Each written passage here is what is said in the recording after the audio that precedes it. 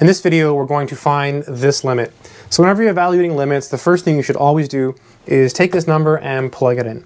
So if you plug in 0 here, you get sine of 0, which is 0. And if you plug in 0 here, you get the tangent of 0, which is also 0. So you get 0 over 0. So whenever you have 0 over 0 or infinity over infinity, you can use something called Lhopitals rule.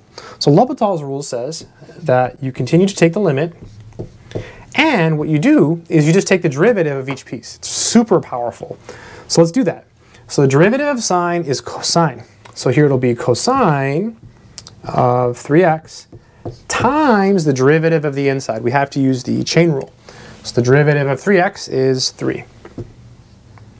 Over, and then the derivative of tangent is secant squared. This is secant squared of 4x times the derivative of the inside, which is 4. And now we're at a good place. We're at a place where we can plug in 0.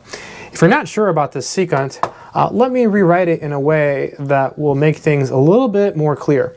I'll put the 3 in the front. So this is 3 cosine of 3x over, let's write this as follows. This is really 4 over cosine squared of 4x. You might say, whoa, what happened? Secant squared is 1 over cosine squared. And I did this because you might not know what happens when you compute the secant of 0. But you probably know what happens when you compute the cosine of 0. Cosine of 0 is 1.